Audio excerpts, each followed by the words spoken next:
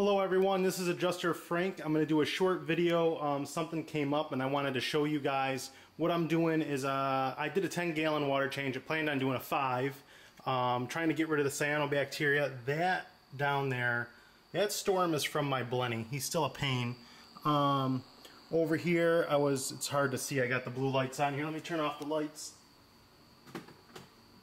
Still don't have my lights hooked up to the reef keeper. I don't know why. I'm just haven't had time. But anyways, over here I sucked off all the cyanobacteria, the red slime algae if you will, cleaned a lot off my sand bed, ended up doing taking 10 gallons out of the tank. So the tank looks pretty crappy right now just because of the storm that's in there. So another thing what I'm doing, I'm getting ready to go out of town again, so I changed my filter sock and I was cleaning out my protein skimmer. So let me take you over here to the sink. So what I did this time is, a lot of times I put my protein skimmer in, my filter sock in the wash machine. But this time I wanted to turn it inside out. And this is something I wanted to show you that came on my live rock. This is called an isopod. If you see one of these, I was pretty amazed to find him in the filter sock. If you see one of these you have live rock and you see one of these in your tank, make sure you get rid of it.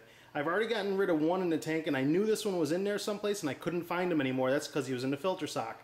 At night they'll come out and they'll be scurrying around. You can catch them with a net. You just use, like I used my LED flashlight the last time. And what these things do is they are not good for the fishes. They will attach to the side of the fish. Then you have to try to scrape them, catch the fish and scrape them off the scales of the fish or the sides of the fish. They look almost like a little shrimp or something like that, but they have these two big black eyes. So if you see something like this, they have a weird tail there and they're pretty quick in the tank. I will say that. So I'm glad I turned this inside out to find this guy. There is actually more life in here. If we look up here, now I don't believe that, where am I here?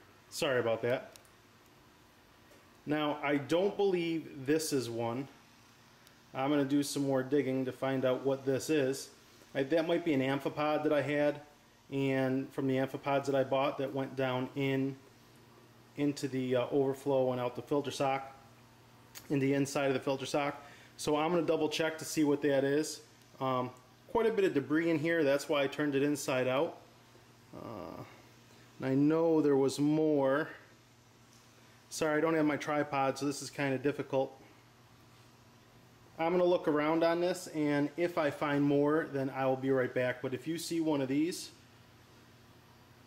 I can't remember the name of the particular scientific name of the isopod, but that's what it is. So if I find something else here, I'll be right back.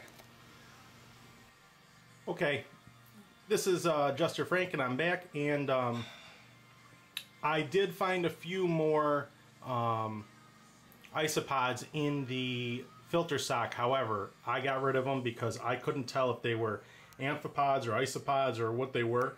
I didn't want them in the tank though or going any further, so I got rid of them. And what I did here was I pulled up Reef Keeping, the website, and there is a huge article on these isopods. They're called Cirolanid. I'm probably not even pronouncing it right. Isopods.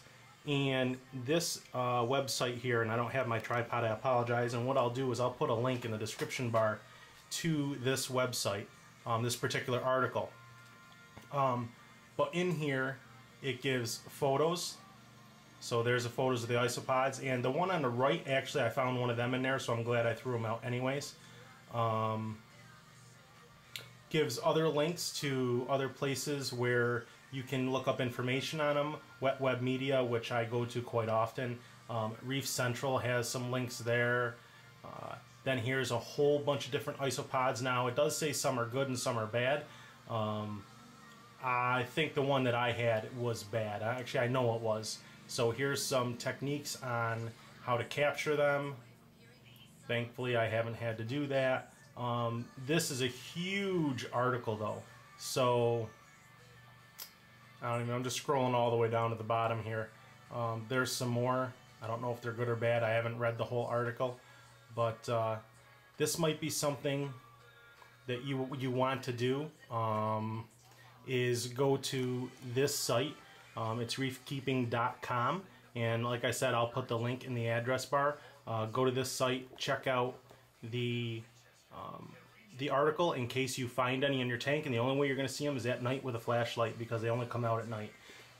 So that's about it. I hope this helped anyone that might have seen these or didn't know what they were. And that's about it for this video. And until next time, probably another week or so, and I'll have another video for you guys. I'll be leaving out of town. I've got a couple of videos upload now, so I'm gonna try to do that. If I don't speak to anyone, have a great Memorial weekend, and we'll see everyone later.